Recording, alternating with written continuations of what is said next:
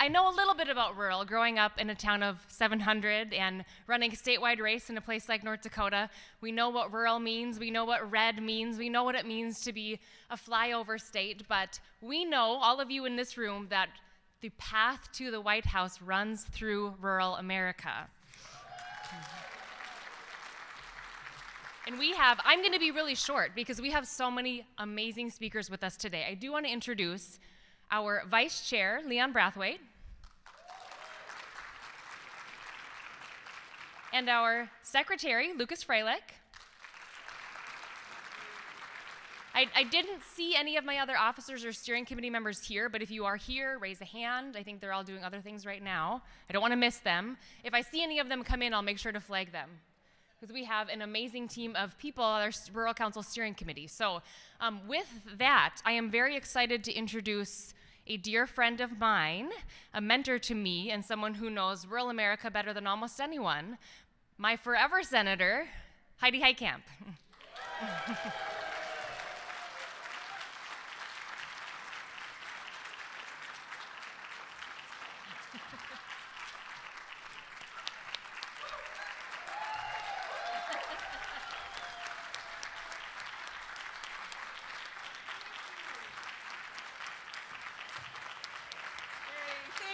Thank you. It's so good to be with my people.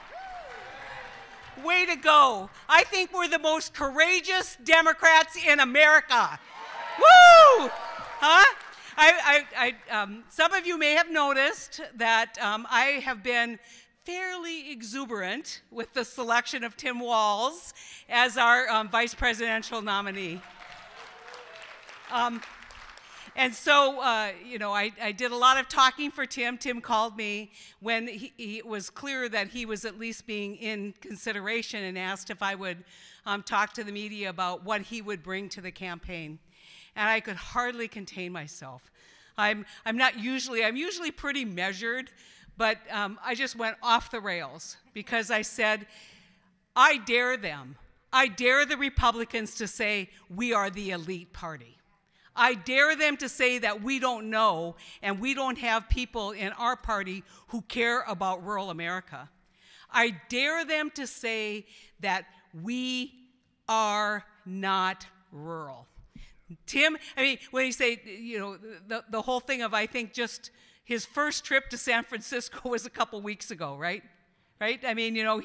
He is so authentic and so real.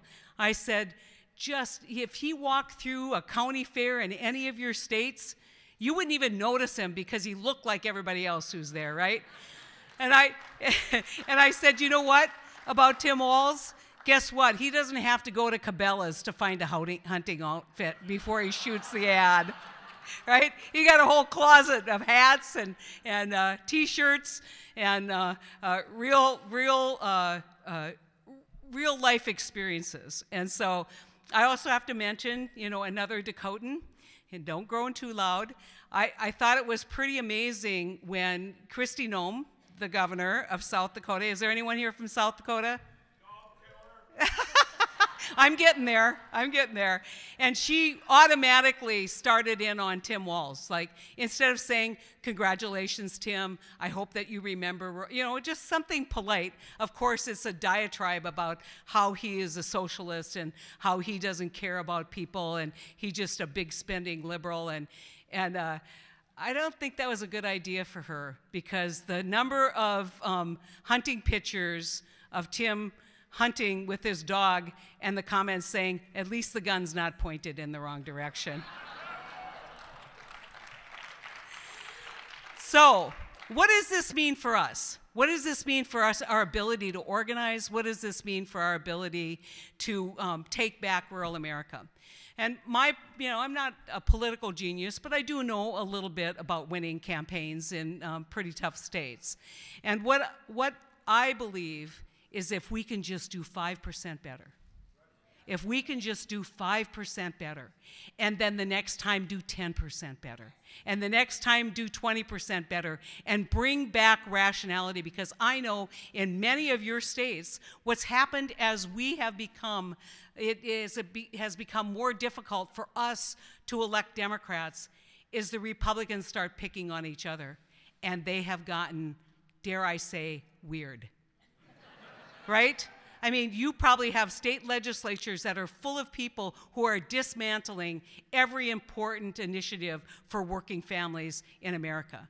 You probably have people in your state, representing your state, who don't care about representing everyone, who will say hurtful, hateful things, whether it is about our LGBTQ plus, I always get the numbers wrong, neighbors, or whether it is about making sure that we have safe nursing homes for our elderly. You just take the whole range. So I'm going to talk a little bit about an organization that I started. When I got done running for the Senate, I ended up with a lot of money coming to me, gratefully, at the end of the campaign. Well, in North Dakota, you can't really spend that much money. And so I ended up with money left over, and I'm a former Attorney General of my state, and I thought, as somebody who cares about the purpose, spending money for the purpose for which it was given, right? I mean, these were dollars that probably some of you even sent to me. I said, I don't know a lot about winning elections in Chicago. I don't. But I know that we need to do better in rural America. And so I formed an organization, a C4 organization called One Country Project. And the One Country Project, it was interesting because when we were talking about what we were going to name it, there was a lot of, well, it should be the Rural America Democratic Project, blah, blah, blah. And I said, no. What's happening in America is people are trying to divide us. And I will tell anyone, what a family in New York State wants is the same thing that a family in North Dakota wants. They want good health care. They want good education. They want government to work for them. They want to be able to feed their families. They want to be able to raise their kids. And they want security and safety. Those things don't change whether you're urban or rural. We are one country, and we cannot let people continue to divide us or define us. We are... So what we do at One Country is we do a lot of seminars, we do a lot of speaking, we do a lot of research. And I want you all to check out the One Country Project website. It's onecountryproject.org. And it will have a blueprint for issues that we should be talking about in this campaign, bragging about in this campaign. Because this administration has made mammoth amounts of investment, mammoth amounts of commitments to rural America that don't even get recognized. I was with, a couple years ago, I was with Secretary Vilsack. He's not here, so I can call him Secretary, I guess. They're really fussy about this honorable or secretary thing around here. So I was with Secretary Vilsack, and they were at a rural development project in rural Minnesota, and he came to the project because rural development had basically secured the loan and guaranteed the loan. And so he was standing there, and he approached the business owner who was the beneficiary of this loan, and he said, "What are you doing here?" And Tom said, "Well, you know, this was made possible, this project was made possible by the rural development group at the USDA. And he goes, "No, it wasn't. This isn't about government." Right? This is akin to keep your government hands off my Medicare, right? And so we don't talk enough about what these programs mean. So I will tell you what I think is so important to talk about. And number one is health care, and not just reproductive rights, but access to good quality health care. In North Dakota, we have locations where literally, if you're in the last month of your pregnancy, you better move to stay with a relative in a place where you can deliver a baby, because those opportunities are maybe 100, 150 miles away for some of our residents. I mean, think about that. Think about the absolute essential need that we have to maintain rural health care and what that can look like and who's talking about it. And do you notice a couple things about the Affordable Care Act, right? We all call it the Affordable Care Act. Ever since it's become popular, they don't call it Obamacare anymore, do they? They don't think that that's Obamacare. But we know that Obamacare has made it possible for our rural hospitals to stay open. It's made it possible, you bet. It's made it possible for us to have mental health care in rural America. It has made it possible for farmers who may not be millionaire farmers to afford their health care premium. And that's going to phase out in 2025. And you should challenge the Republican running for Congress in your state to say, are you going to expand and continue the subsidies that were made available during that COVID period for the Affordable Care Act, because it has made health care so much more affordable for rural Americans. And so we've got to be talking about health care, and we'll have all of this on our website. We've got to be talking about rural housing. And those of you who grew up in places like, I grew up, you know that maybe there's a house there, but it's not in any shape to live in. And and infrastructure. I talked to a local public official who basically said, guess what? I can't afford to redo my water system in my hometown. It's too expensive. Guess what made it possible for them to redo their water system? The investment that the Biden administration has made in infrastructure. We need to be talking about clean water. We need to talk about housing. We need to be talking about infrastructure in our small towns. And we need to be challenging all of these people who say, you don't get us. Because guess what? The Democratic Party knows full well what rural America needs. They need good housing. They need good education. They need good health care. And they need the ability, and they need the ability to take care of our veterans. Think about this. And I want to do a shout out for my good friend, John Tester. He's not here this week. I think he might still be harvesting. Montana, who's here from Montana? Woo, all right. We want to help you any way we can, because John is the last legitimate farmer in the United States Congress. And he deserves to return to the United States Senate. But he's going to need some help in rural Montana. He's going to need a lot of people making phone calls, a lot of people knocking doors. And so what I would tell you is we're going to do 5% better, because we're going to have a message of hope and opportunity for rural America, a message that's going to resonate. And I want to stop with this. I want to stop with the Farm Bill. When people always ask me, how did it turn out that North Dakota, went from being this fairly purple-blue, congressional delegation to losing it all?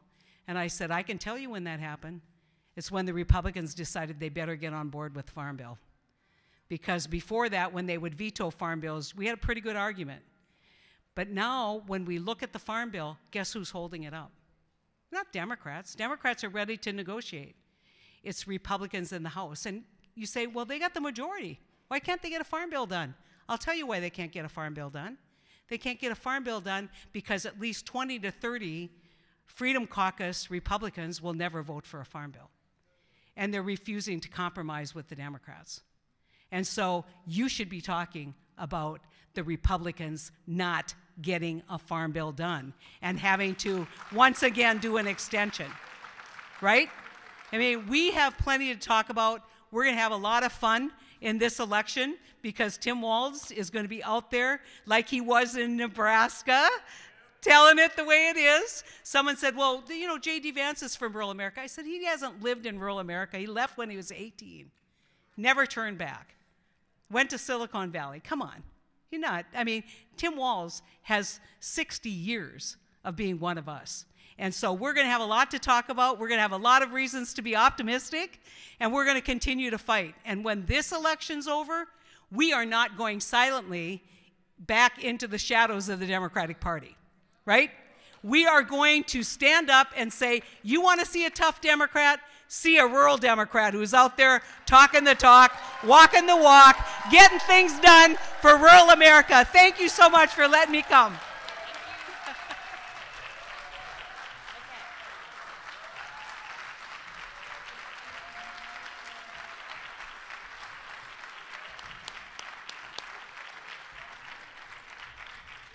One more quick round for Senator Heidi Heitkamp.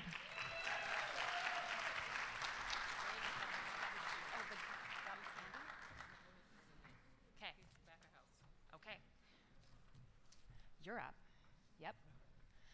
I'm next going to introduce another one of our wonderful vice chairs, Coleman Elridge.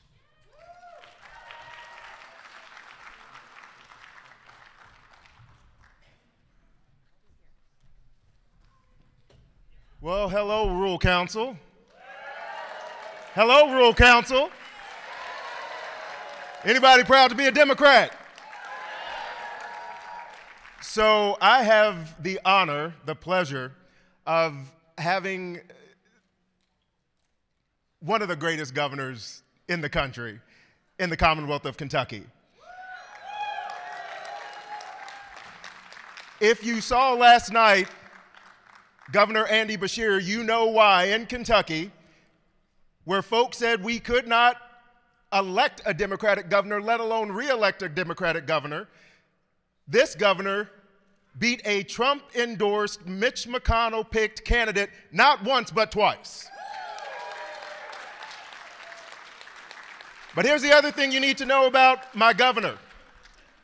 It's that he leads with his values. Now, his values, our values, are that of compassion and kindness and how we move forward together. Their values are linked maybe to convictions, 34 of them. Let it sink in. At the end of the day, Andy Beshear has been the kind of governor that Kentucky and rural America has needed. He has seen what people need, and he has delivered every step of the way. How you win in rural America is not as Democrats or Republicans or independents, it is as people first. And that is what Andy Beshear has done. Please join me in welcoming Governor Andy Beshear.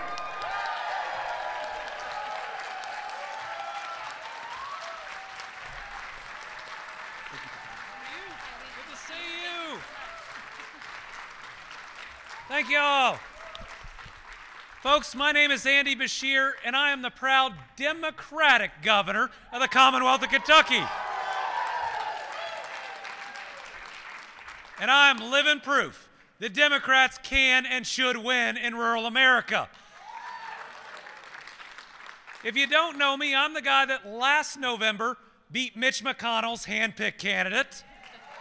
I'm the guy that last November beat Donald Trump's hand-picked candidate. And together this November, we're going to beat him again and elect Kamala Harris as our next president.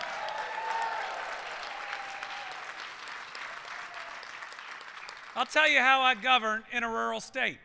I'm a proud pro-union governor. I'm a proud pro-public education governor. I'm a proud pro-choice governor. I am a proud diversity governor, pro-diversity governor, and I'm a proud pro-Kamala Harris for president governor. In Kentucky, we've shown up every day to do the hard work that Kamala Harris has been doing as vice president, to make sure that we are lifting up every single American and leaving no one behind. I recognize, like we do in rural America, that when people wake up in the morning, they're not thinking about polls. They're likely not even thinking about this election. They're thinking about their job and whether they make enough to support their family. They're thinking about their next doctor's appointment and how far they're going to have to drive to get there. They're thinking about the roads and the bridges they travel that day. They're thinking about the public school that they drop their kids off at. And they're thinking about public safety in their communities. And with the Republicans going to the extreme ends that they are on every issue, now is our time to both run and govern on those issues that matter the most to our people.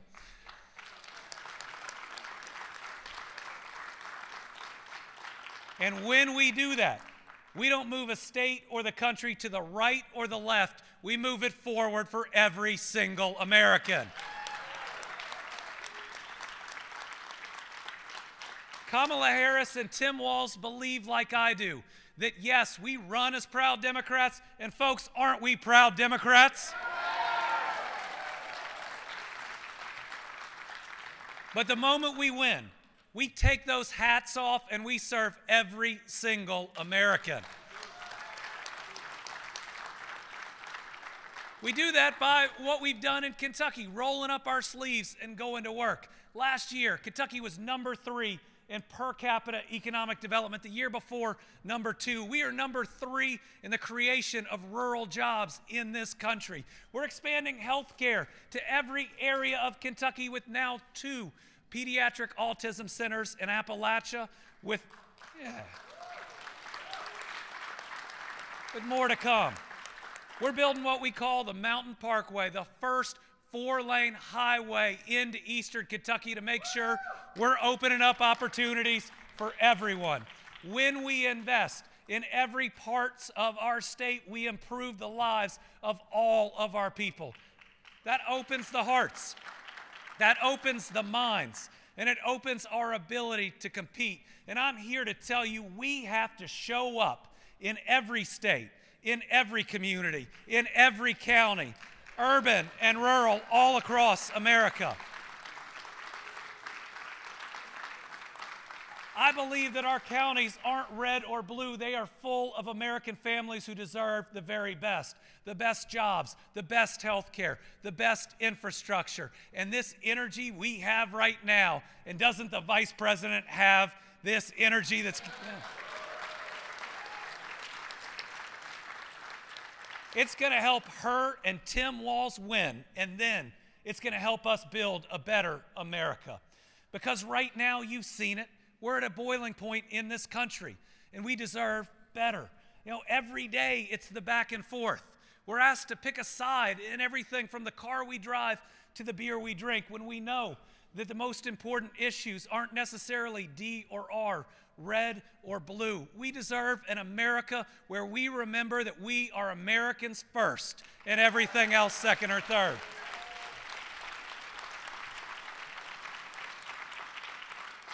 And I know the Vice President, and I know that's exactly how she's going to govern.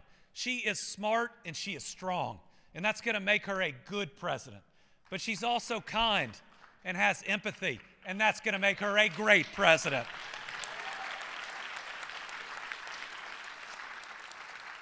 I can't wait to see some of the programs that she's announced that are about helping us get through right now, that complement President Joe Biden's long-term economic strategies that are bringing new jobs to rural America and all across this country. We are at a moment in time where one candidate is trying to pull us back, that is trying to settle old grievances, and one candidate that's trying to move us forward. Kamala Harris says, we're not going back.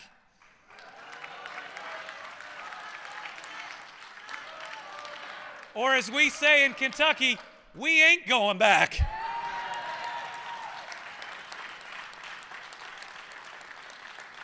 But more than that, she and Tim Walz are going to lead us into a better future. One where we can talk to our neighbors. One where neighbors are no longer arguing with each other. One where we talk together about how we can improve everybody's life, Democrat, Independent, or Republican. This is our chance at the Democratic National Convention. And how was last night, the first night of the Democratic National Convention?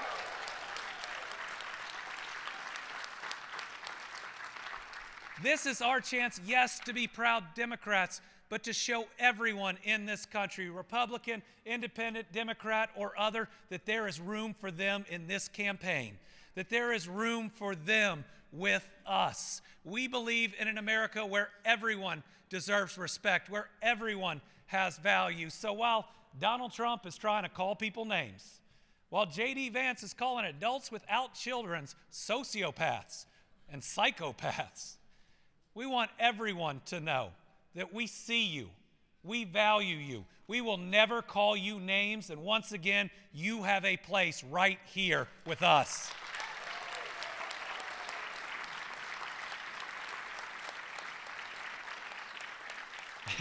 And I'm proud to be here with you today because my first job was mucking stalls at a horse farm. And if anything prepares you for politics, it's muck and stalls at a horse farm.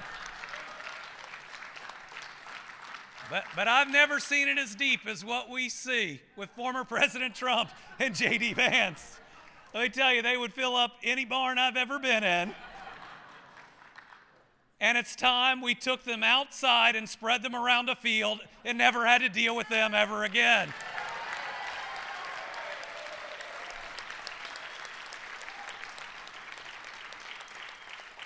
So I'm really grateful. And folks, you may know I went through this thing for the last couple weeks. I think they called it the Veep Stakes.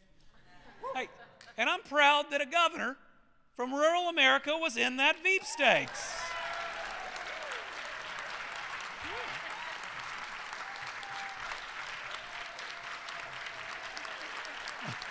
Thank you.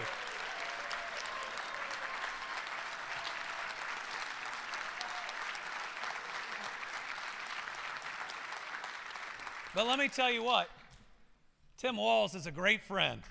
He is a great governor, and he's going to be an amazing vice president. He was the best choice.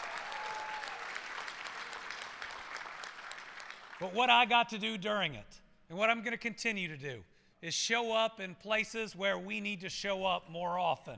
I got to go to Iowa. I got to go to Oklahoma. We got to talk about how we are going to fight together, where we're going to leave out no part of America, where we're going to fight for every community, every county, every part of this country.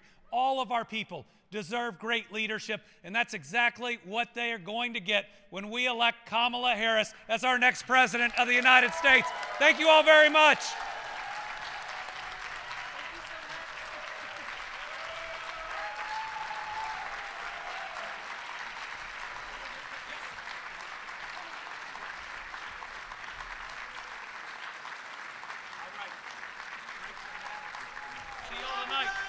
Thank you.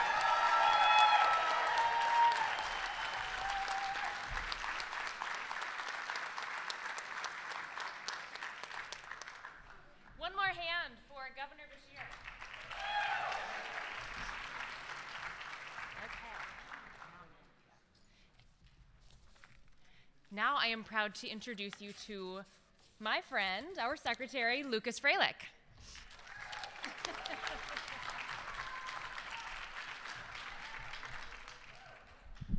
I'm a little bit taller. Stand by. Okay. Thank you. It's going to be hard to follow that, I think, so I'll make this really short. First, I have to say, where are my Wyoming friends at? Give me some. Great, good. Hello. So, my next speaker, or our next speaker that we're going to introduce, is the co-chair of the Dirt Road Democrats PAC. Now, I could go into that, but honestly, I think he can do a much better job. But who is this mysterious man that I'm describing? He's a native of Pine Bluffs, Arkansas. Fun town, I'm sure. It's a fun town, right? Yeah, yeah, it's a good town. Thank you for playing along. He was the first African-American majority party nominee for governor in his state's history, which is a pretty big deal.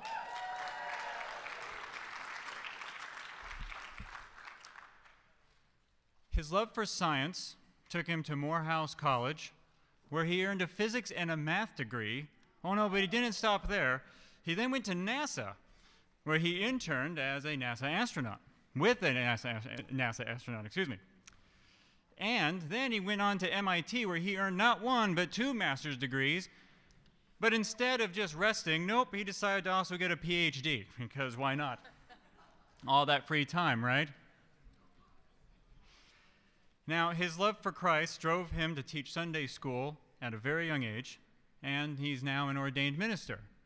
I would like to introduce all of you to Chris Jones.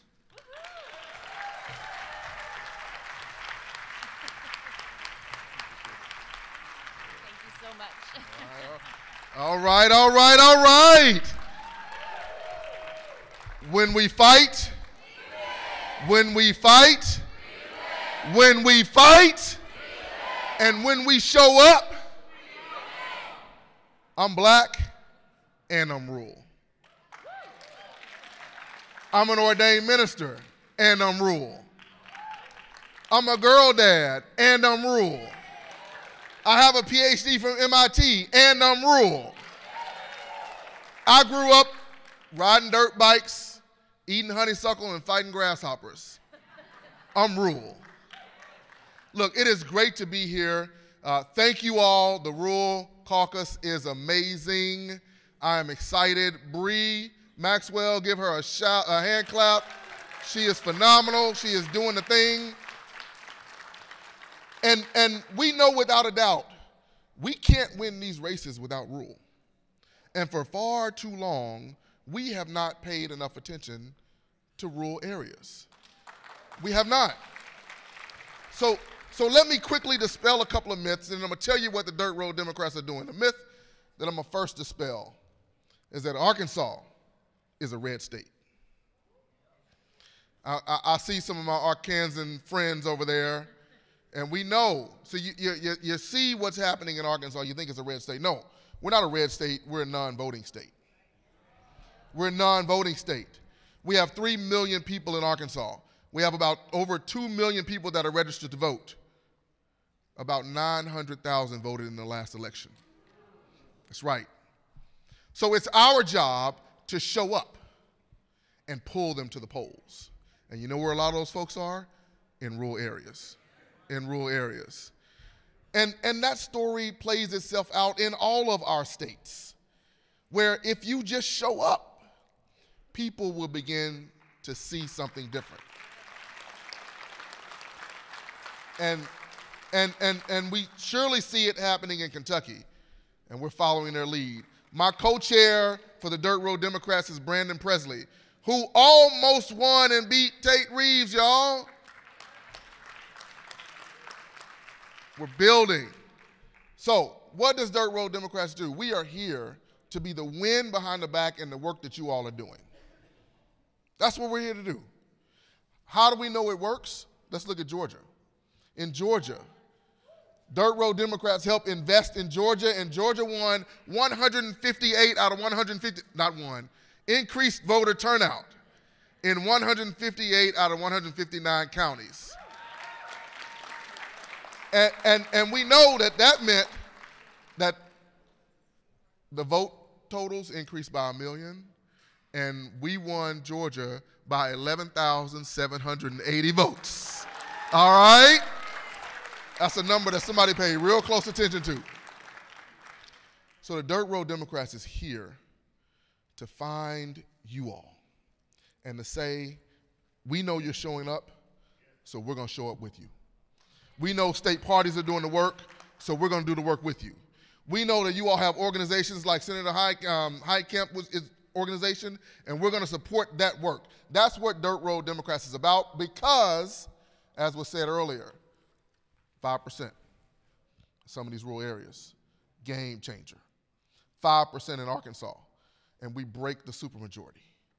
And when we break the supermajority, we stop the MAGA extremist, Trump, sycophant, Sarah Sanders. Yes. So I ran against Sarah Sanders, and I know what it's like. But let me tell you, when you go out in rural America, when you go out in rural Arkansas, and you actually tell them what's going on and what the Democrats do, that's when you win. Part of our challenge is we aren't showing up.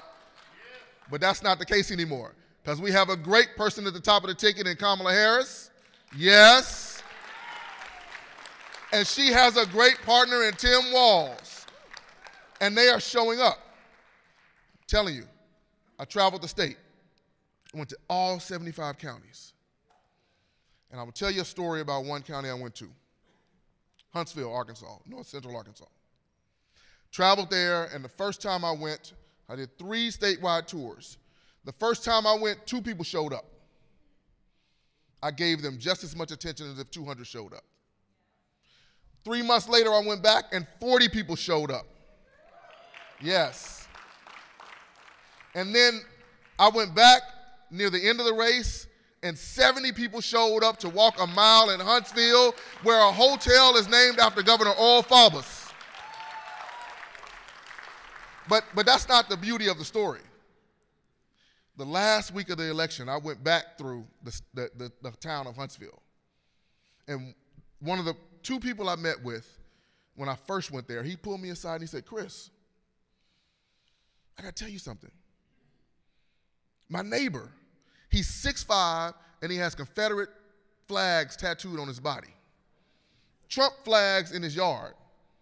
He pulled me aside last week and he said, you know that guy, Chris Jones? My friend was like, yeah. It's like, I'm going to vote for him. Right. And my friend said, that's why. And he said, because he showed up. So, I didn't get across the finish line, but that's okay. Because we showed up and we changed some minds. We're going to get Harris and Walz across the finish line, you all. We're going to do the work to break some supermajorities, you all. We're going to do the work to make sure we hold the Senate and pick up the House, because we can do this. So I want to end with one more story. First of all, let me tell you, I love you all. This week is amazing. This work is amazing. What we're doing is amazing. And the story I want to tell you about is about Rector, Arkansas. Rector, Arkansas is in northeast Arkansas. And they have an amazing parade. And I went there and when I was campaigning, and I went to the Labor Day event afterwards, walking around talking to people, and several people told me, you know, the last time we saw a Democrat up here was when Bill Clinton ran for office. And then I asked them in conversation, the last time they saw a black person running for office was never. But we fixed that. But in Rector, Arkansas, because I showed up, we significantly increased voter turnout in Rector, Arkansas. When we show up, we win. When we fight, we win. Let's show up, let's fight, let's keep it going, let's get Harris and Walz across the finish line, and let's not stop there. Dirt Road Democrats is here to help you all. We love you right back. Love you.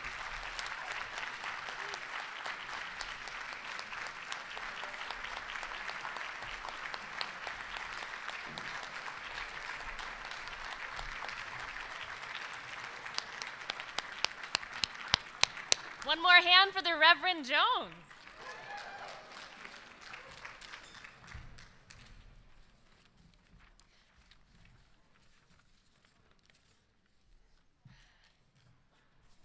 Next up, I am very honored to introduce you to another governor from rural Red America, someone who has worked really hard on competent government with integrity, someone who cares about public education and balancing the budget, someone who cares about our child welfare system and worked hard to reform that, and that's something near and dear to my heart.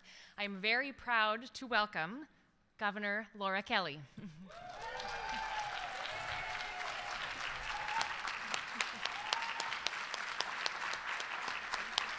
you for joining us.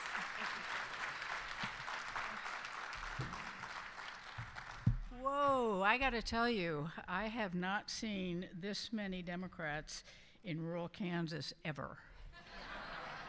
I think we'd have to put them all in the same room, bringing them from hundreds of miles apart. So, but I do like this look very, very much. There's an entire big room of all of you. You know, if you listen to some of the news media, you would think that we are some kind of rare endangered species, you know, to be studied in a lab or under glass in a museum, the rural Democrat. Well, I come to you as the proud Democratic governor of the great rural state of Kansas. Yeah. You know, a lot of people are surprised to hear Kansas has a Democratic governor, even within our own party. Mostly people, you know, from the more congested coastlines of our country, they say, wow, you won in Kansas? And I said, no, I won twice in Kansas. So I'll lean in a little closer. after they say, well, how could you possibly win and win twice in Kansas? So I lean in a little closer, I lower my voice, so they really feel like I'm revealing a secret. And I say, the secret to winning over rural folks, talk to them about their schools. Talk to them about affordable health care. Talk to them about their roads. Talk to them about childcare. Talk to them about housing. Well, hang on, Governor. Those sound like the same issues we all care about. And I'd say you'd be right about that. Look, democratic values are rural values, and we should say it loud and clear. Democrats are for strong schools, a strong middle class, and a strong workforce. Democrats, and by the way, I think Kansas showed this nation a couple of years ago that the value of respecting women's privacy and their basic reproductive rights, that's also a democratic value and a rural value. Just look at what's happening in the ballot box on that issue in one rural state after another. You don't win in America just because you figured out some secret formula or cracked some code.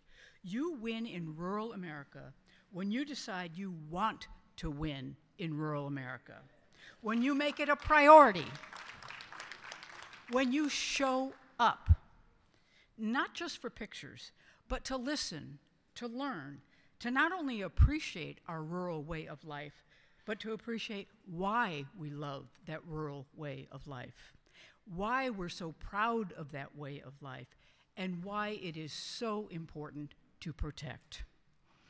You know, even in these days of such polarization and division, we see the very best of us in our rural communities, where that spirit of neighbor helping neighbor is strong, where we watch over each other's kids, where we lend a hand to someone in need. I see it every day in Kansas, and I'm sure that you see it all across your communities too. Now, I'm not here only representing Kansas. I'm also here as the chair of the DGA.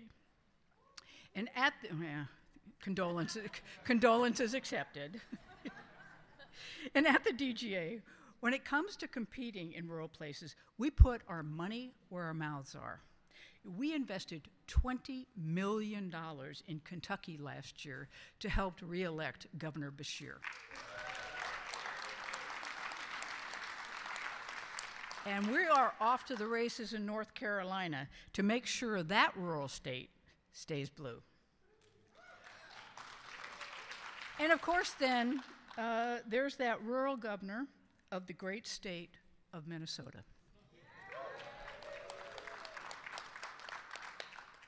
The reason I'm now chair of the Democratic Governors Association is because our previous chair, Governor Walz, got a little busy lately.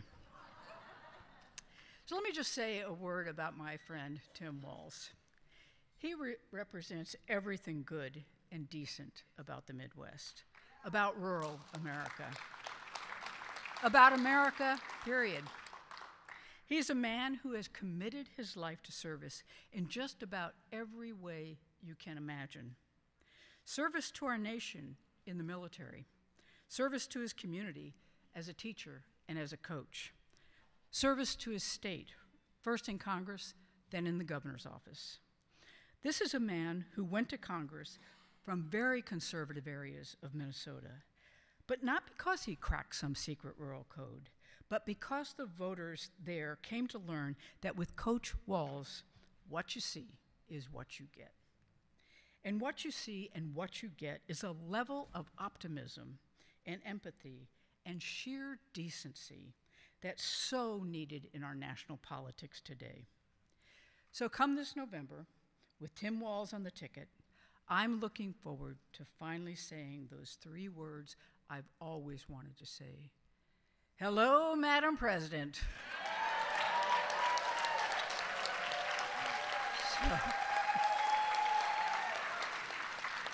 Let me say it again, because it feels so good. Hello, Madam President.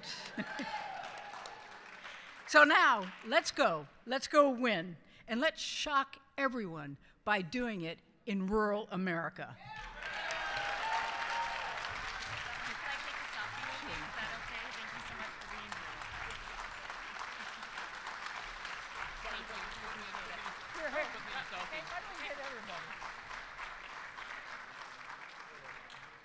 I was on state line in '88 with Mike Dukakis.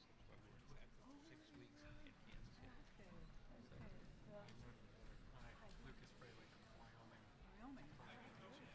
Hi, Governor. Coming over from Kentucky. Thank you, sir. Martha's Vineyard, Massachusetts. Mara Hill is my governor. I know. I really like your And she's doing a good job. And she's come to the island 3 times to meet small people. Just to come to the island. I'm at Martha's Vineyard. Oh, you're Martha's Vineyard? Yeah. I'm the vice chair of the party, too. I'm the non-voting member. Excellent, excellent. Nice to meet all of you. Thank you, Governor. Thank you so much. One more hand for Governor Kelly.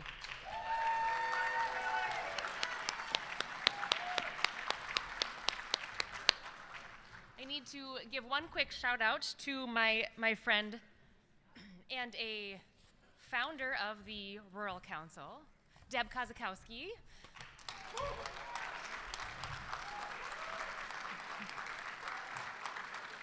Deb, what year was it? What year was it, Deb?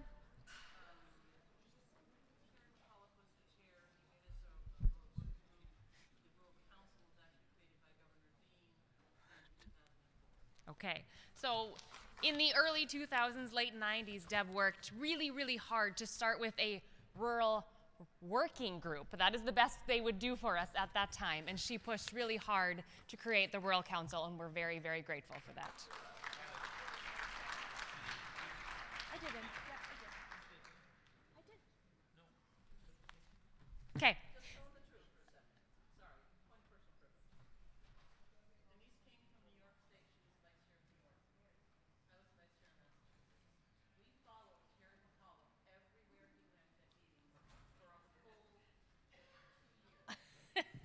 So,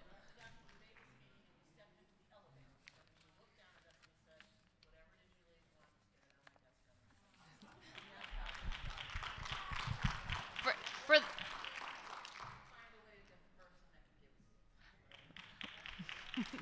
thank you, Deb. For those who couldn't hear, what Deb's saying is that she and her co-founder stalked Terry McAuliffe for many, many weeks and months until he finally agreed to give them what they want. And so we're grateful for your persistence. Yes. Next up, I'm excited to introduce you to someone who I think you will get to know well, and who has big things coming for her. She is running for the United States Senate in Utah. Welcome, Caroline Gleek.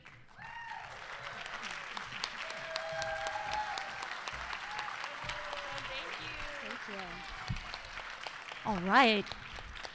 Having traveled all over Utah as a Democrat running in a red rural state, what unites us deeply is our love of the land, the big blue skies, the birds chirping, because yes, I'm entering the birding era of my life strong, the open landscapes, the untouched scenery, the wildlife, including us, because we are wildlife. Our connection to nature, it is vital to our human health, to our well-being, and it's what I've devoted my life to. I'm Caroline Gleik.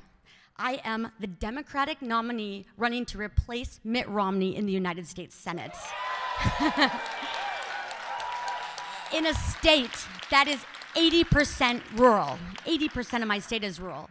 And I've always had this dream of climbing the biggest mountains and running across these wild, untouched landscapes. And when I told people about my dreams, they dismissed me. They told me it was impossible. But I have gone on to climb the highest peaks, to run ultramarathons, and I will continue to fight and to defy stereotypes and achieve what other people say is impossible. Because we cannot turn our back on states like Utah. There are Democratic voters that I've spoken to across the state that have been waiting for someone to come to talk to them for years. And in these communities, we love the unpaved streets where you can walk your dog without a leash. Kids can run free. They can walk to school and to the store and eat farm fresh food. We love the hometown values a place where you know your neighbors, and we need to give kids the opportunity to live where they grew up. And that is why it is imperative that we continue the Biden-Harris administration's work by electing Vice President Harris and Governor Walz to continue these historic investments in clean, renewable energy, because the clean energy economy of America, the future is led by good-paying union jobs, American-led manufacturing. We need to bring back the union jobs and break up mega corporations. We need smart immigration policy to reverse rural decline, systemic public transportation. Would love to see a high-speed bullet train. We need to address the rural healthcare decline, and especially the disproportionate gap that is causing higher than average maternal mortality rates in rural areas. We cannot have women die. And we have to keep organizing and investing in red states and rural America, because we can and we will win. So what I want you to do is to get out there, go to these places, celebrate the land, and under those big blue skies, get out there, feel it. Feel our humanity, our shared humanity that these wild places give us.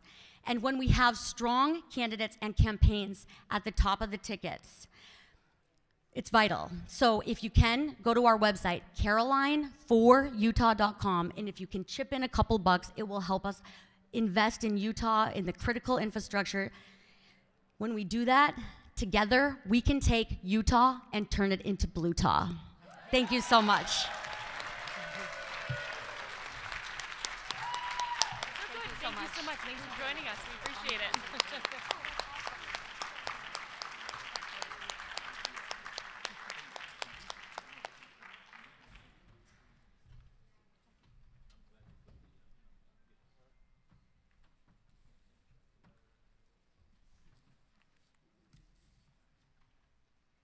I'm going to give you that one more time, caroline4utah.com.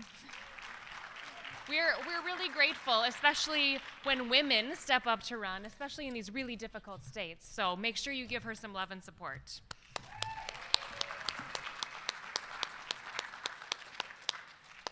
Okay. Next up, I am really proud to introduce you to a wonderful friend to rural America, the Honorable Xochitl Torres-Small.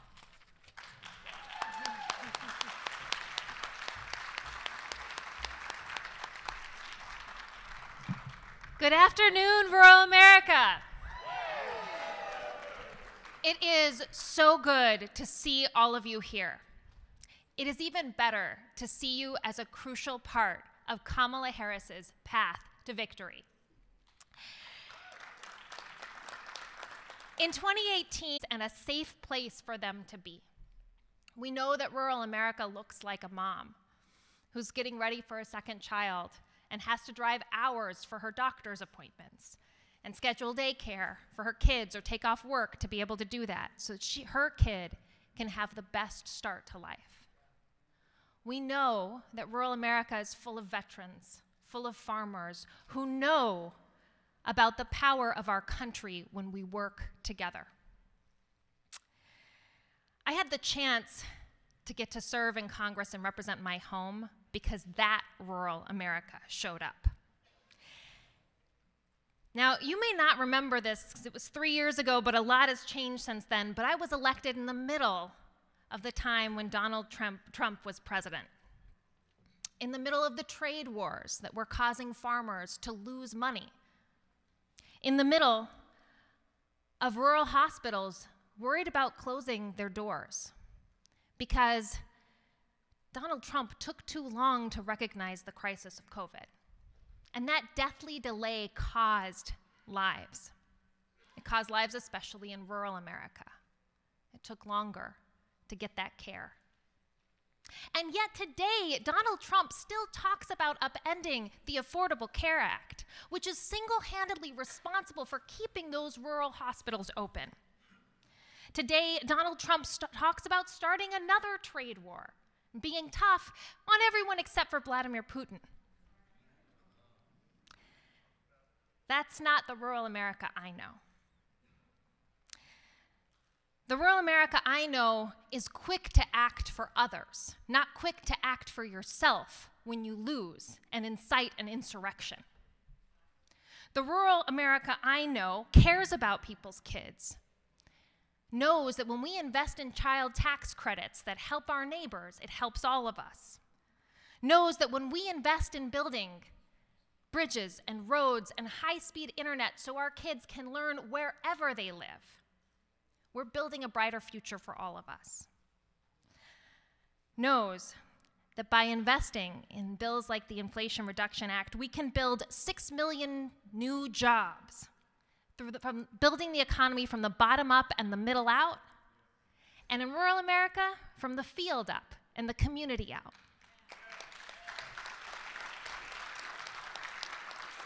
Rural America is like every single one of you because we know how to show up.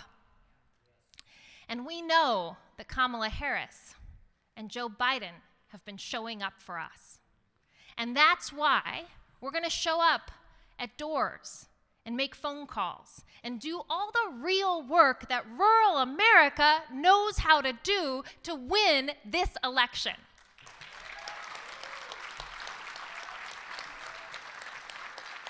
Because in rural America, we don't write anyone off.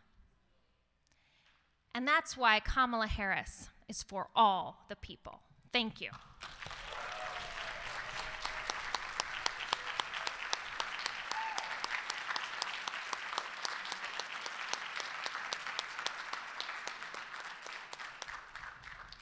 We have a special guest for you all today. She is one of our Midwestern First Ladies, soon to be Second Lady of the United States. Please join me in welcoming Gwen Walls. Thank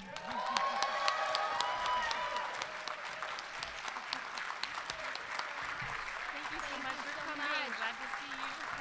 Good afternoon. Thanks for having me. Thank you.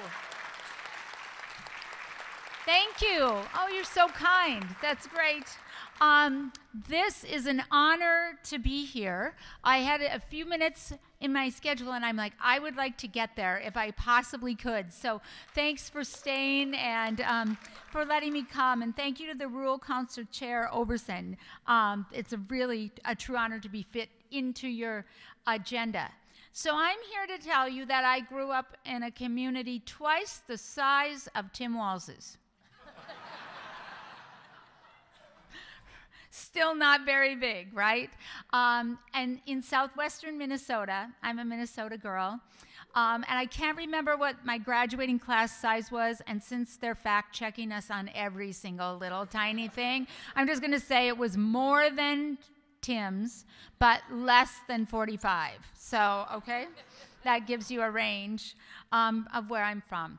And I am proud to have grown up in southwestern Minnesota, proud to be part of that network, and proud to be here with you today. And I just hoped that I might be able to stop in and tell you a little bit about who I am and ask that we might continue to work together for the election of Kamala and Tim. And so thanks again. I'm Gwen, as I said, and I am really proud to be part of this Team Harris Walls. And it's not been very long that we've been part of this team, right? So far, so good. But I can't think of a better team than Kamala and Tim. They've both spent their entire careers fighting for middle-class families and understanding all kinds of issues that are really important to all of you and to all of us. And they grew up in those families, right? That's not a pretend thing. It's not a book written about it or anything like that. That's their real family.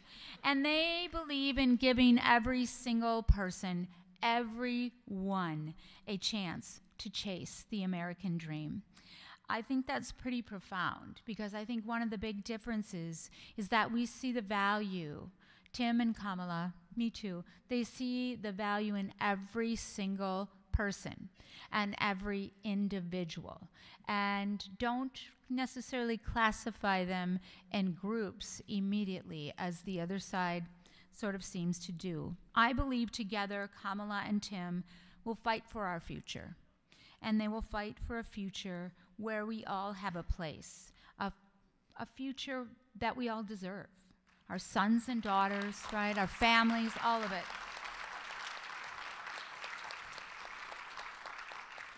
So as I said, it's been just a little bit over a week since we joined this hot ticket here.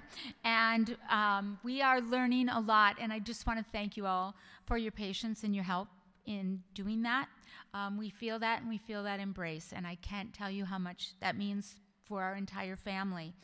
And like all of you, I wear a lot of different hats. Or in my case, I say I wear a lot of different shoes, okay? I'm a mom, I'm a sister, I'm a friend, I'm a retired military spouse. Right now, I have the great honor of being the First Lady of Minnesota. That's a pretty great gig. And I'm also a teacher and educator. Yeah. Yeah, thank you. Thank you. Yeah. Okay. So great. Now, are there any teachers here today? Okay, that is fabulous. I want to say thank you for your work, right? Thank you for your work, teachers. It is a back-to-school time, and no matter if you're retired or still in the classroom or doing any sort of job in education, we feel it in our bones, right? You may find yourself at Target in the pencil and pen aisle and not even know how you got there once you've been a teacher. It's just where you go at this time of year. It's a pull. It's a gravitational pull. But that's how Tim and I met. Not in the Target aisle, but teaching. We were both teaching in Nebraska. He taught, what did he teach? Social studies. Very good. You passed your first quiz there. And I taught English. And where we taught in rural Nebraska was a place with not a lot of resources and a lot of challenges. And so they decided to turn the old choir room into a classroom. And so they put a divider right down the middle, and Tim was on one side and I was on the other. It was a thin divider. So this might not be a surprise to you, but his class was a little louder than my class was. There was a lot of energy in that classroom. But we knew right away that we shared a belief in this. We shared a belief that education can be transformative. Yeah. Right. And we saw it firsthand. I want to tell you just a little story about one example, and there are many, but this is just a quick example of how Tim and I saw that and how we partner. So a student of ours named Wayland was on the football team. Coach Walls coached him, and he was a student in my English classroom that year. And he was brilliant on the football field and difficult in my classroom. You know some students like this, yeah, right? Maybe you were, right? Yeah. But Wayland had a significant reading issue. I knew it right away. He was way below grade level. And his acting out was just simply an attempt to hide from his peers and from me. And in this school where we taught, a student who was failing a core class could not participate in sports, right? That's a whole topic for another conversation, right? Because the thing that kept Wayland coming to school was playing football, right? But I knew we were headed for trouble. And so I huddled with Coach Walls, and we came up with a plan. We thought, and we told Wayland, if he would come in for tutoring with me several times a week, either before school, during lunch, or if we had time after school, he could keep playing football. But he had to come to tutoring, and we had to work hard on reading. He agreed, and he worked hard.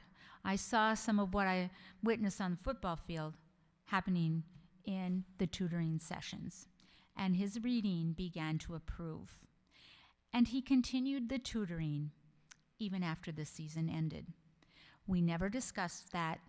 We just kept reading, right?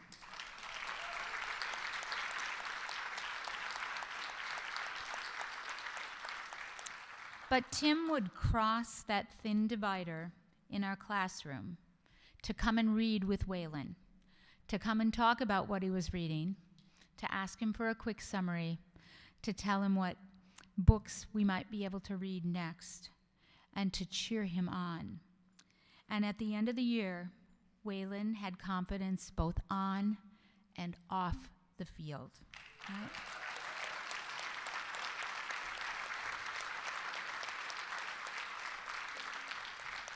That's how Tim Walls and I see education and see people, one individual at a time, making a difference one person by one person and letting that ripple out. We cannot underestimate the power of seeing and recognizing individuals. Waylon went on to graduate from high school, and we thought he had a chance to succeed. He had a shot, and we're so proud of that.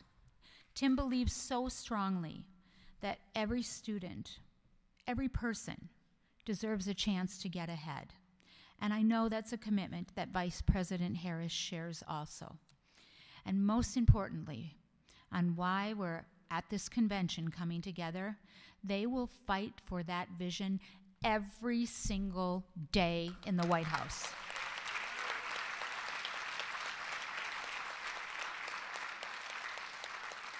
And we, you, me, Kamala, Tim, our friends, our neighbors, our communities, we will fight for that future that we can be proud of. That's something.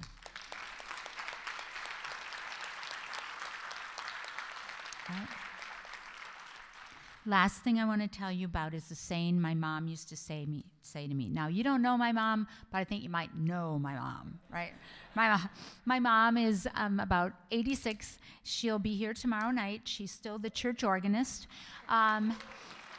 still gives piano lessons, and is a retired educator who still on occasion substitutes in PE. Like I said, you don't know my mom, but you know my mom, right? Yep.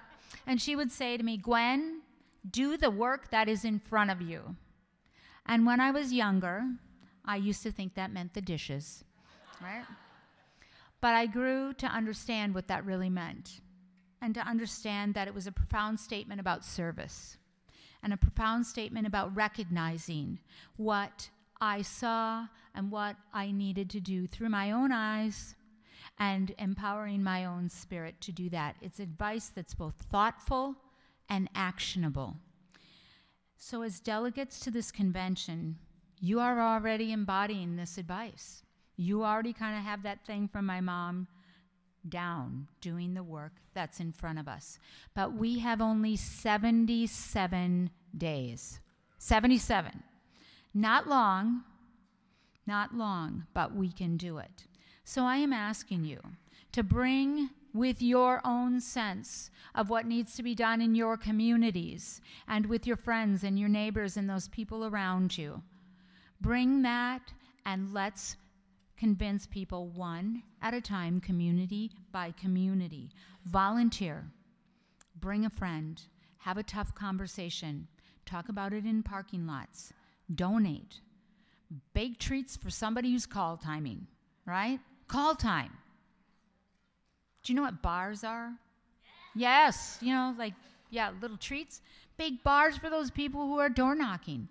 Door knock. Do the work. Now, I want to tell you, when Tim ran for Congress in 2006, the last thing he had been elected to was the homecoming king. And that is not a ringing endorsement for Congress, right? But that's how it was. But he won, and he won in a very tough rural district, right? In 2006, yes. And he won 5 more times after that, 12 years in the United States Congress.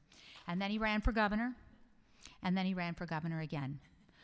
We have never lost a political race.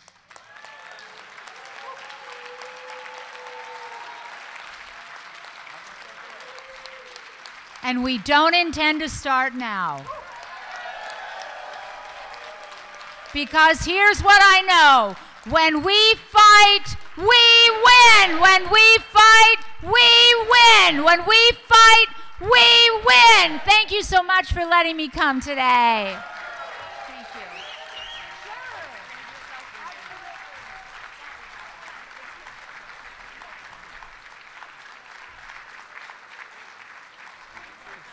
Have a great day. See you tonight. First Lady Gwen Walls.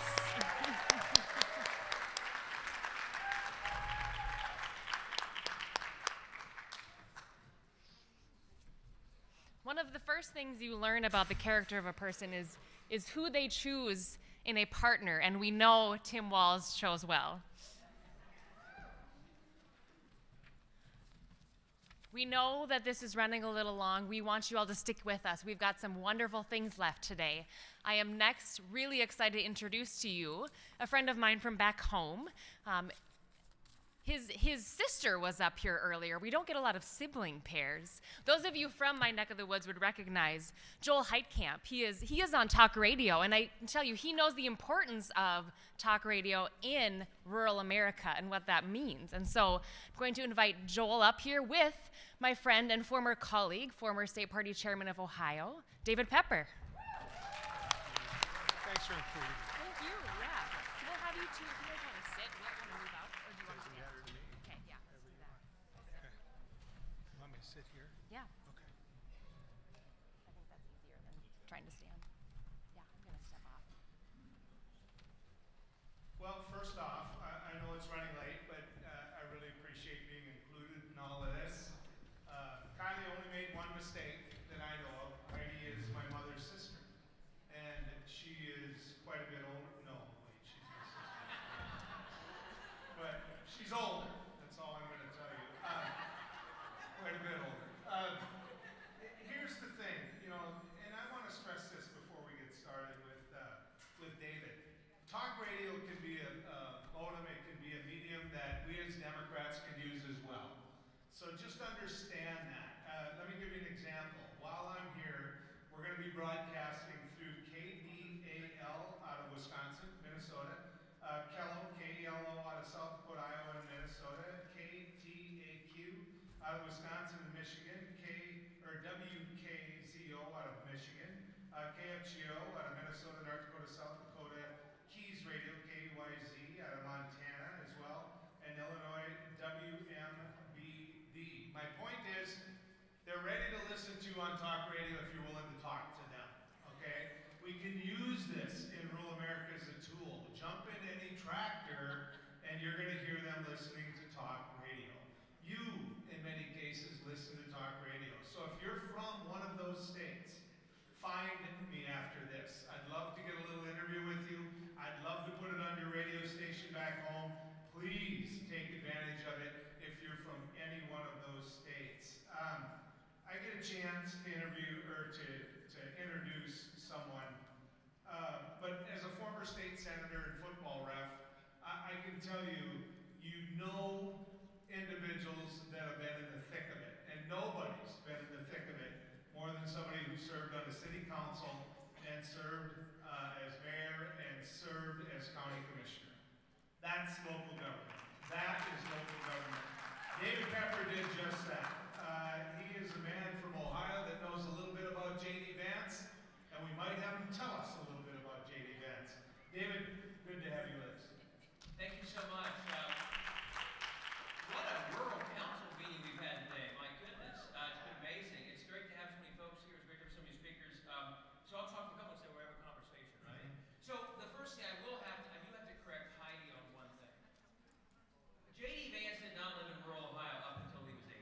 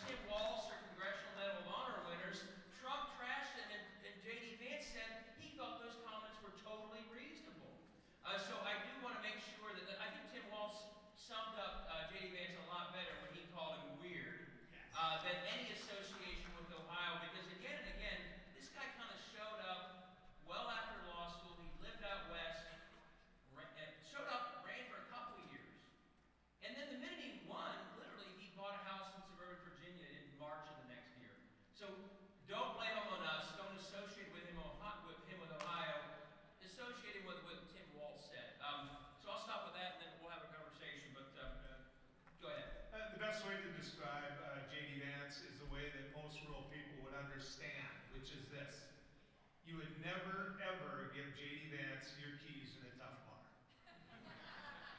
Because the minute the fighting would start, he'd be the first one to run out the door. Fair to say? Yes. All right, we're going to talk about Project 2025, which he wrote the foreword to. David is somebody who understands this inside and out. And I want to talk about some of the issues in 2025 that affect us in the rural area. For example, eliminating Head Start, its tax plan, the cuts to SNAP, issues like that. And so, David, if you could, I know we're short on time, but let's go through some of these one-on-one. Eliminating Head Start. Yeah, well, so big picture, I mean, Donald Trump gave us a gift when he picked J.D. Vance. Yes, he did. And the Heritage Foundation does us a favor when they actually write down their absurd and deeply toxic plans. So I do think it is smart to take a little bit of time to talk through them, not only because the policies are awful, but I think as we all think about how we more effectively run in rural America, they are giving us issues to run on, very clearly. So Head Start is the tip of the iceberg. But yeah, they cut Head Start. They want to reduce free lunch in a lot of different ways. But then perhaps the biggest, and Laura Kelly, who was here earlier, is one of my heroes because she won in a red state, largely talking about public education. And a lot of you are living through this. They are currently, as we speak, in states like Ohio, destroying public education through universal vouchers. They are destroying it. We're talking about $1 billion plus, exploding quickly, almost entirely going to wealthy families in suburbs to continue going to the private schools they've always gone to. And you know better than I do, out in a rural part of Ohio, there's no private school to use that voucher for. It's only the public school, and they are literally having, and this is true in Arizona, in Florida, all these states, Iowa, Indiana, they're all doing it. It's the DeVos model. Rural public school in Missouri, over time, are seeing their budgets cut so that some wealthy families in suburban Columbus can get an $8,000 break on the private school tuition they've always paid and that they can always afford. Project 2025 basically says, as Trump said to Elon Musk the other day on that weird broken Twitter Spaces thing, oh, we're going to do that for the country. So one of their goals is to take the federal money, get rid of the Department of Education, and take the Title I money and other money and send it to states to do the same thing all over again. It's a disaster, and you all again know this better than I do.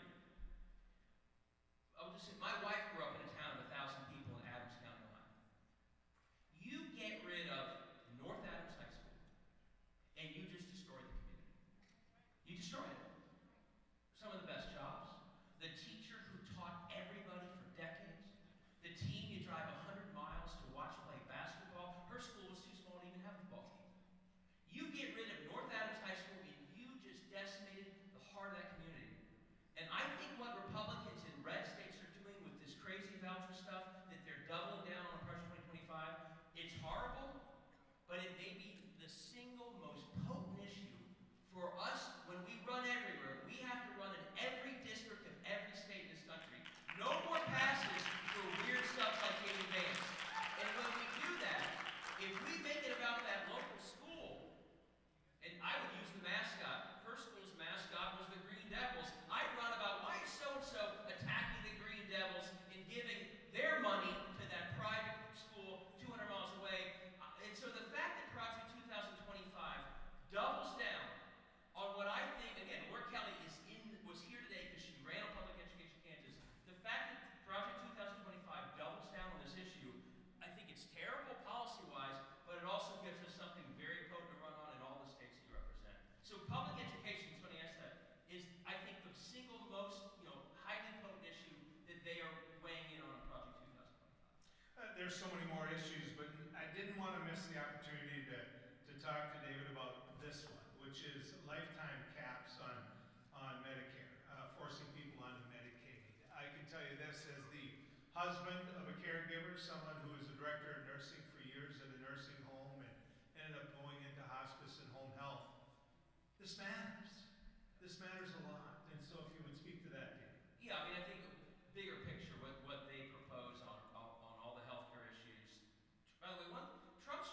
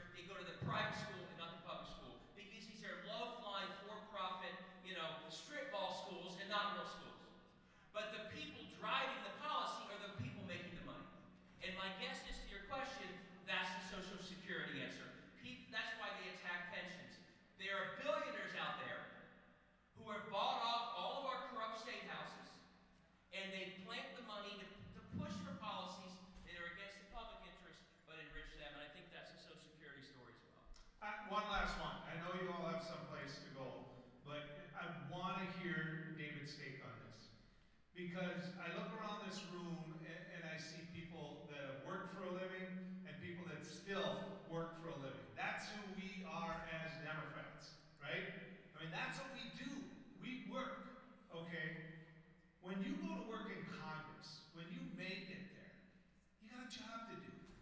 You got a job to do. And for rural America, that's to pass a farm bill. That's to get a farm bill done, okay?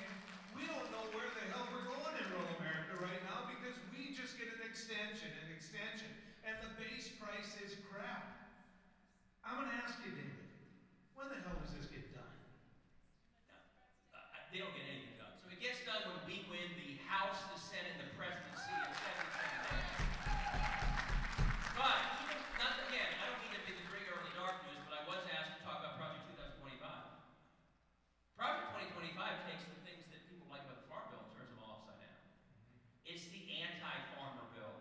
It's trying to split off the programs that help with nutrition, like SNAP, away from, so one of the most important things that happened, and Heidi talked about it, was at some point, decades ago, rural and urban America were smart enough to figure out we're each kind of overlooked.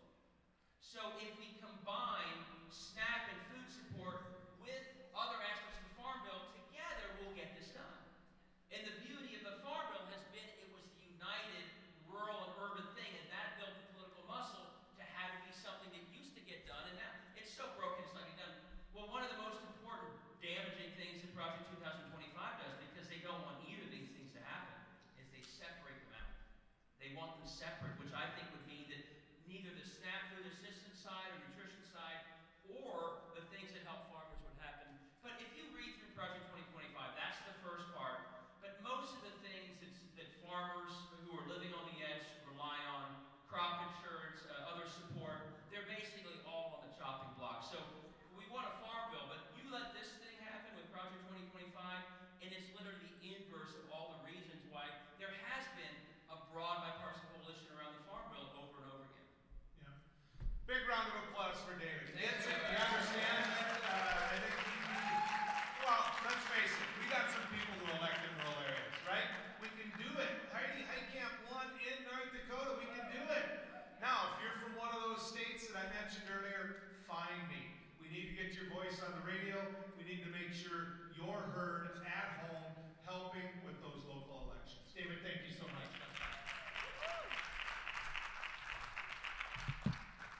Thank you, Joel and David. Okay, guys, we're almost there.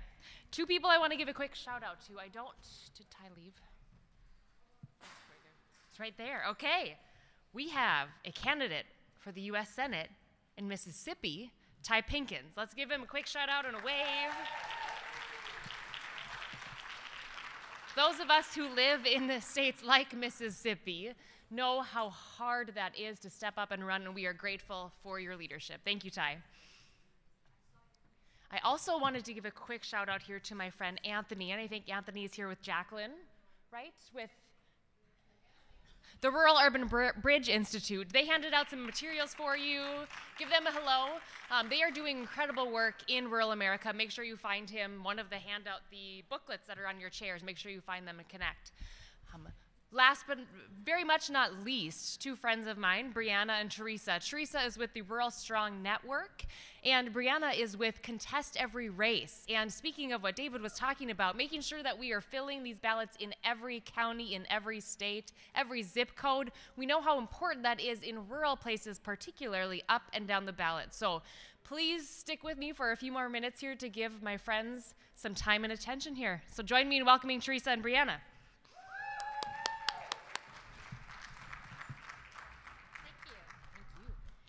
So we are going to be very brief, but we are, I'm Teresa Purcell. I am the founder of the Rural Strong Network. I live in rural Washington State. I've been a rural candidate, I've been a rural activist, and I am somebody who is deeply, deeply committed. I am an evangelist for rural America. And one of the things I wanted to lift up, and I'm going to give the mic to Brianna in just a moment, is when we think about rural America, most people don't get that there are 3,144 counties in this country. And 2,500 of those counties have less than 100,000 people. 48% of those counties have less than 25,000 people. And when we show up, we actually can connect with those people, and we can connect with our friends and neighbors, and giving the people the tools that they need to have a different conversation. And every one of those counties has county commissioners and auditors and school boards and people and places where we need to be, and we need to make it feel safe to actually say we're a Democrat. So there are many organizations that are doing great things in rural America right now, but the one thing that I'm focused on with the Rural Strong Network is building a new brand. And the brand is Rural Strong, Building Homegrown Prosperity Together. What I want to do, and I'm an LLC, so I can work with anyone, but you can go to ruralstrong.us, and you can, I'm hoping to get these for free, but you can get a yard sign, you can get bumper stickers, you can get those things that show your friends and neighbors that you are Rural Strong and you want to have a different conversation. You want to be able to put a Democratic yard sign in your yard. You want to be able to have the conversation about building homegrown prosperity together. Means we have education and healthcare and childcare, and we're picking the right sets of fights. But, and as somebody in my rural area, I've gotten 50 emails offering me free Trump swag in the past month. And that's terrifying, because that keeps Democrats from actually putting up their Democratic yard signs. So really, again, this is the focus. It's like, let's have this visual cue out there that allows us to have a different conversation and to invite our friends and neighbors into the conversation. And we're focused on working in those 48% of counties that have less than 25,000 people. We want to engage those folks in every county in the country, because we know when we show up, you can buy a bumper sticker that says this. It's pretty inappropriate, but I'm going to say it, which you can buy a bumper that has the logo that says, show up, shut up, and get shit done. Because that's what our people want us to do. And we also have one that says building together. So that's the introduction of the Rural Strong Network, but I want to give Brianna a chance to talk, because we're partnering with Contest Every Race that actually, well, I'm going to let her talk about it, but we're doing the communications, and this is super exciting work. Hello, everybody. I'll keep it short and sweet, because I know we've all been here for a while. Contest Every Race is committed to making sure that no Republican ever runs uncontested, because way too often Republicans are winning simply because we're not challenging them. So next year, there's projected to be 100,000 races that go uncontested. Not if we have our say in it. We want to make sure that we're recruiting folks, and it's mostly that local races, the down ballot stuff. It's proven that the more Democrats at the bottom of the ticket transfer to Dems at the top of the ticket winning. In addition to our candidate recruitment, we also have a grant program for rural county parties. I actually see one of our grantees up here up front from Yavapai, Arizona. Wanted to shout them out. Last election cycle, they were the home to the Oath Keepers, who I'm sure you guys saw their armed voter suppression, and still they managed to have a historic voter turnout, so round of applause for them. Rural Democrats are committed to fighting for democracy, and Contest Every Race is committed to supporting that fight and investing in that fight. So if CER is not in your state yet, definitely talk to your state party about getting us in there. You can come and talk to me. But thank you guys all so much. Have a wonderful convention. And I'd like to give a big shout out to Kylie, who is the Rural Council Chair, and to the leadership of the Rural Council, because this is an amazing group that is doing super important work. And one other point is we have an incredible opportunity with the Harris-Walz tickets to take back rural America and to lift up Democrats in rural America. But we've got to show up and we've got to stay. And that's going to be super important.